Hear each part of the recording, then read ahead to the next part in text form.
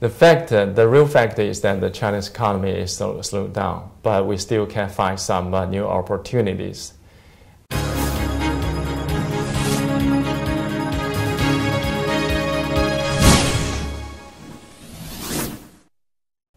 Hello, I'm Penny Brown with the MFG Advocate on IMTS TV. Today we're talking to Jingbing Li, AMT's Director of Asia Pacific, to talk about some of the opportunities that exist in the Chinese manufacturing market. How are you today? Great. So, put this in context. There's been a lot of news lately about China that maybe sounds kind of scary. So what's the real situation? Okay, the real story is that China hardly grew its economy with their own growth model, which is export-led and investment-driven growth model. And over the last few years, China's demographic dividend or population bonus has been cashed out. So the labor cost increased considerably. Stimulus package and the government spending lead to huge local government debt and resulted in the overcapacity of many sectors like steel, cement, coal mining. This is why people are worried about the Chinese economy. But personally, I think in the fundamentals of Chinese economy remain fine despite the difficulties and challenges China is facing. So to put all this in context, what does it mean for industrial manufacturing in China? Yeah, right. The manufacturing industry, they are facing challenges. But if you look at China is a huge country. We have about 31 provinces totally in China. If you look at the machine tool consumption, especially for the imported machine tool consumption, top 10 Chinese provinces and cities consumed 81% of total imported machine tools, which is about $11 trillion. Most of the U.S. companies is doing very good job in Tier 1 cities like Beijing, Shanghai, Guangdong. But unfortunately, AMT companies or U.S. companies are doing much less business in Tier 2 cities and provinces like Jiangsu, Zhejiang, Chongqing. We call Tier 2 cities. What are some of those other Tier 2 markets? I like Chongqing first. Chongqing is a remote area from Beijing. If you fly, it's about 3 hours flight. But very few people realize that Chongqing is the largest automotive production base in China. Chongqing produces about over 2.5 million units of cars, trucks, buses each year. And Chongqing also is one of the largest cities making electronic products. Every one of the 3 laptop computers on the marketplace in the world is made in Chongqing. So China is the largest motorcycle producing nation in the world. Every year, China produces about 20 million units of motorcycle. But in Chongqing makes 50% of total China motorcycle production. So you can imagine how much business we can get from that area, the Tier 2 cities. And also we have some example like Liaoning, like Shandong. And give you one example first in Zhejiang province. In Zhejiang, we have over 10,000 job shops. Just think about 10% of job shops need the new machines. How big market that be? So I think our members or U.S. companies should pay more attention to the Tier 2 cities and the provinces in China. And if we look at the industry sector, we can still find a lot of business opportunities for machine tool companies. Some of the performance of some automakers are not as good as before. But big guys like GM, Ford, and Mercedes-Benz, BMW, and those big guys are doing pretty well. They still keep investment in China.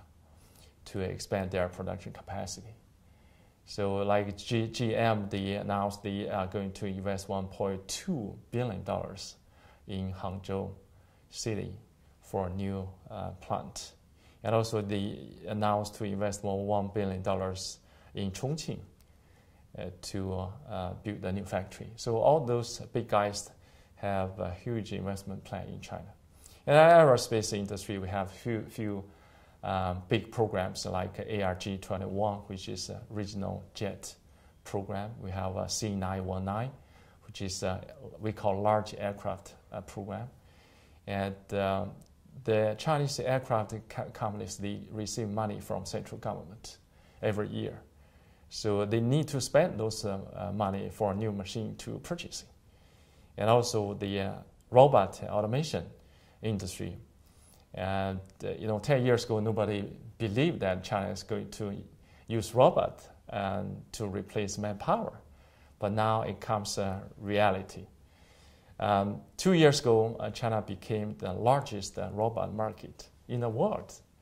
And last year, China consumed 56,000 units of industrial robot, an increase of 54%.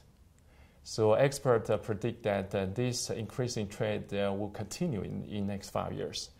So I would say that in next 5 years, robot and automation system will have explosive growth.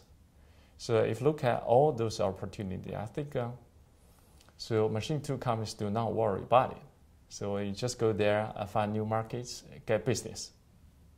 So beyond those tier 2 markets, what other kind of bright spots do you see in China right now? Also, you see the Chinese government decided to reform several sectors like SOE, which is state-owned companies. We have a lot of state-owned companies in China. In terms of output, the SOEs account for 40% of total economy. So most recently, I think in May of this year, Chinese government decided to do reform all the SOEs, which really means that those SOEs should go to the market, get business by themselves. So they will not get the subsidies from government anymore. So you will see a lot of SOEs will go bankrupt in the next few years if they do not make a profit. Before all those SOEs, the government asked them to manage asset instead of capital. The difference managing capital and asset is that if you manage asset, you do not need to say, okay, we can make a profit. If you manage capital, that means you gotta pay more attention to the cost of capital, right? So with that kind of reform, I think our members or U.S. companies can get the opportunity to sell their product and services. Also, I'm not sure if you hear the new word called Made in China 2025.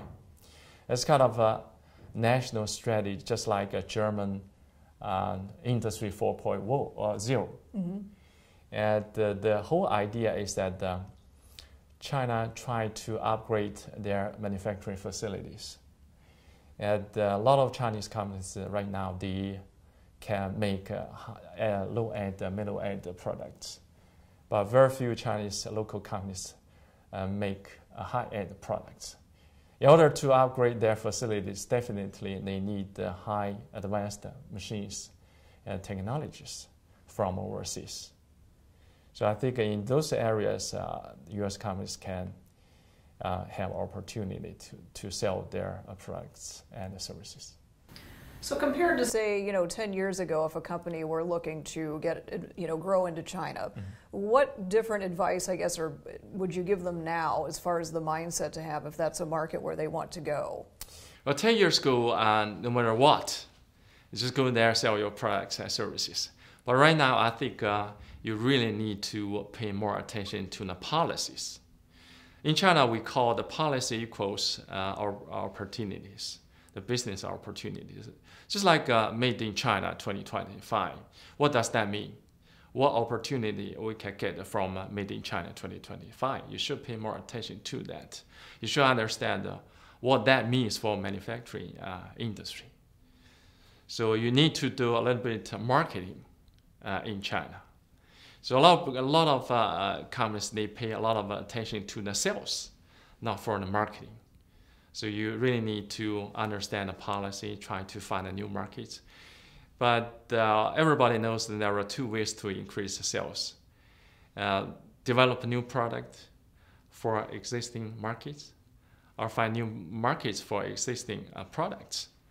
So I think what we need to do is find new markets in China. That's my advice. Well, thank you so much for your time today, Lee. You are welcome. You can go to AMT's website, amtonline.org, and find out about the full suite of international services, including the ones offered in China to AMT members. Thank you very much. Thank you. This has been Penny Brown with the MFG Advocate for IMTS TV.